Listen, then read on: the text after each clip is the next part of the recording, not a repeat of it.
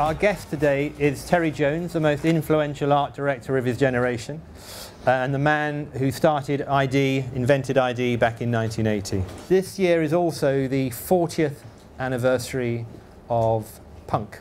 And when that happened in 1976, Terry was the art director of British Vogue, and punk encouraged him to have a sort of, or inadvertently, Terry had a sort of light bulb moment, I suppose.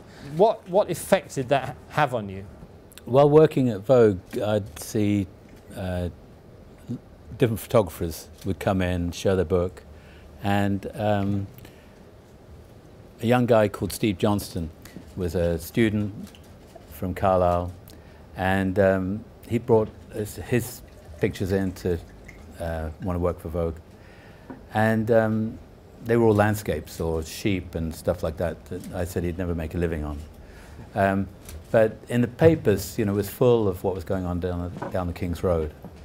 And I just felt that that should be documented, and suggested that he goes down the King's Road, does 2 clicks max on each person, and takes the portraits just to document, because if someone had done that when I was a student in the 60s, I thought that would have been a great record of the time.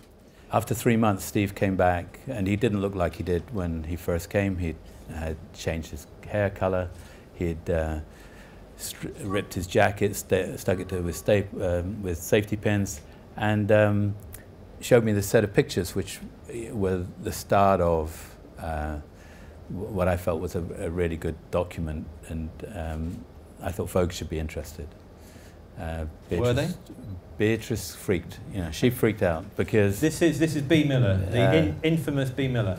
Yeah, and B believed everything she read in the papers, and it was so far removed. You know, in Vogue at that time, you're in an ivory tower. You're up in an office which is, you know, full of glamour, and it was far removed from what she was seeing on the street.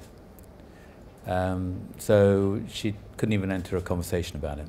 So you were interested in producing a magazine which was fundamentally about straight art photography. You got frustrated that you couldn't interest anyone else, and you basically just did it yourself. And this was, I mean, obviously there was a history of fanzine culture in this country, started with Sniffing Glue in 1977, but they're all music. So this is the first fashion fanzine.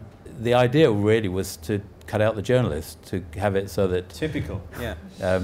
You got the, you know, words or a Q&A from whoever was photographed in a way that you might go to as a complete stranger to somewhere, and you want to know their interests. You want to know where the music or where they're hanging out. If you think they're interesting and you have a like-minded attitude, really wanting to get below the surface of what you saw, because the idea that everyone was just, you know, worked out the way you looked was how you thought, and I wanted to get beyond that. So you had this idea, you decided you were going to make your own magazine. Very briefly, how did that happen? You had to speak to a printer, you had to get the finance for it. I mean, how did you afford it? Luckily, I was doing commercial work, and doing the magazine was a night job.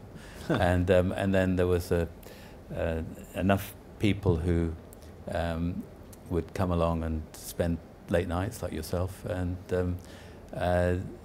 start making the magazine happen. And it was done in my studio 4 times a year. We would piece it together. So, you know, Steve Johnston became one of the key people, James Palmer, another photographer, and Alex McDowell was someone I'd met who was a painter who'd had his show ripped down. And then bit by bit I got a personal assistant who knew how to type, so we had a typewriter, so everything was done handmade. Now, in some respects, things have come full circle, because although the future is digital, if you walk into one of the few remaining book or magazine shops in Soho, or you go to Selfridges, you'll see dozens, perhaps hundreds of beautifully produced biannual or bi-monthly, arty fashion magazines. They're all produced on beautiful paper. They've all got someone like Dennis Hopper on the cover. There's an arcane art piece, there's beautiful fashion.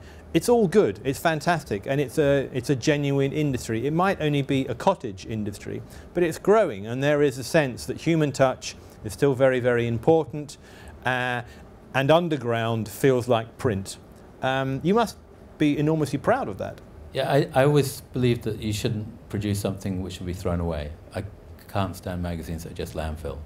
And I think that looking back at the content of ID, I'm amazed actually how much great stuff there's still in there. I can't go back to online stuff in 2000, 2005, probably even 5 years ago. I couldn't find it because the format's changed. I don't know whatever happened to it. It disappears.